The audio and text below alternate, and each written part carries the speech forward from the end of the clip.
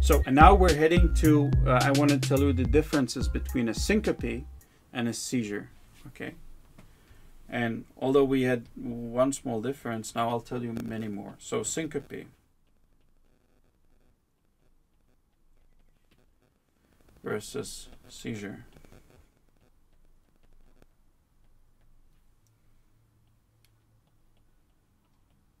So these things will pretty much tell you if someone comes to your office and now it's this, it's rather syncope or a seizure. So first of all, and this is a special term, and although ictal, post-ictal period, this is very important, and watch out. Ictal over here means seizure, okay? Although ictus in Latin it means stroke, but it's not a stroke. It's a post-ictal period. And what does it mean? It means that disorientation after the seizure, okay? That the woman, as she was disoriented for 3-4 minutes, that's what we call post-ictal period, okay? And typically, of course, in syncope, you will not have it. But in case of seizure, in case of grand mal seizure, you will have it, yeah? Okay? Tongue. In case of syncope, it won't be bitten and lacerated. Watch out.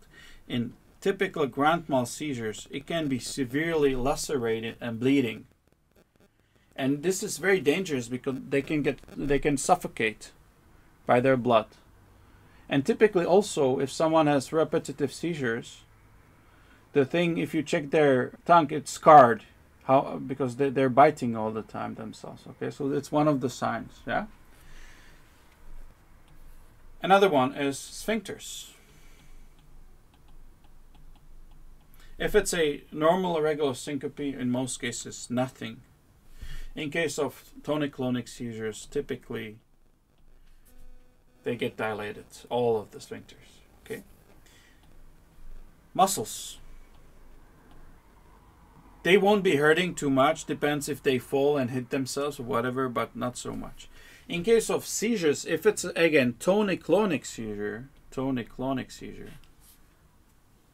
or grand mal if you want, grand mal, then typically they are exhausted, they are sore, because as you could see the tone, how long they were in a tone and a clone, so they hurt. Muscles hurt, sore muscles. And also, but this depends if you come very soon after the seizure, if you're there, you just come and the seizure ended, cyanotic. It won't be in a syncope, but if you come just as the seizure ended, because they're not breathing at the moment of the grand mal seizure, they can be cyanotic. Yeah? Okay? So, thanks for watching, and don't forget to subscribe and ring that bell. And as always, check the description below for supplementary questions and other materials.